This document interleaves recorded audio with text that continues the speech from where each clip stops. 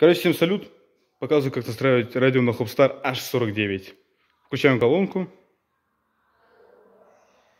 Наша колонка включилась, то есть все четко. Дальше зажимаем кнопку Connect. И все, наша колонка перешла в режим радио. Дальше мы берем просто провод Type-C и вставляем его в разъем для зарядки. Вот, наша колонка начала что-то говорить. Это говорит о том, что как бы антенна в роли провода как бы подключена. Готово. Зажимаем кнопку Play пауза. Это обязательно.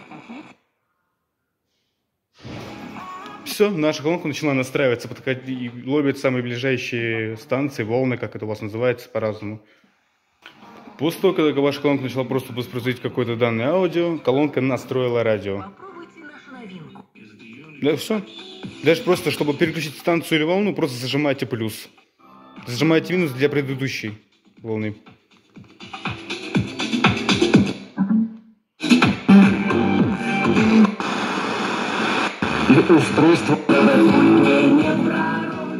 С вами был Аудиохайп. Спасибо, чтобы ваши колончики не болели, не ломались.